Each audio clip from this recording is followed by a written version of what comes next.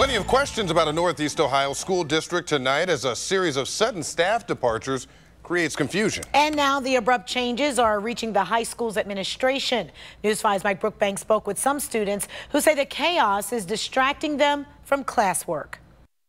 It's a shakeup in Shaker Heights. Within just the last couple of weeks, a handful of staff members have found themselves placed on administrative leave, fired, or they've suddenly resigned. The latest change coming this week, with the principal finding himself in the hot seat.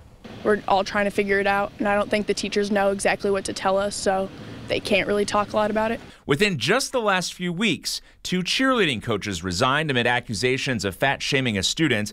An English teacher was placed on administrative leave, and the head football coach resigned, his special teams coach fired. No one's really sure on what's happening, so I think a lot of the students are confused. Now, Jonathan Coonley, who holds the top spot at Shaker Heights High, placed on administrative leave. You can just tell there's kind of something going on. In an emailed statement, the district's interim superintendent saying it was a personnel matter and no other details would be released. And it's hard because we want to have a good last year, but all the students are confused about what's going on. Seniors Lily Lucarelli and Cameron Potter tell me the staff shuffles are unsettling and shifting their focus. We're there for our schoolwork, but hearing about all this stuff and all the rumors kind of distracts us from our work. I think it'd be better if we just had a big meeting, told what was going on, so we're not just wondering and making up things. The district's former middle school principal will step up and serve as substitute principal here at the high school starting immediately.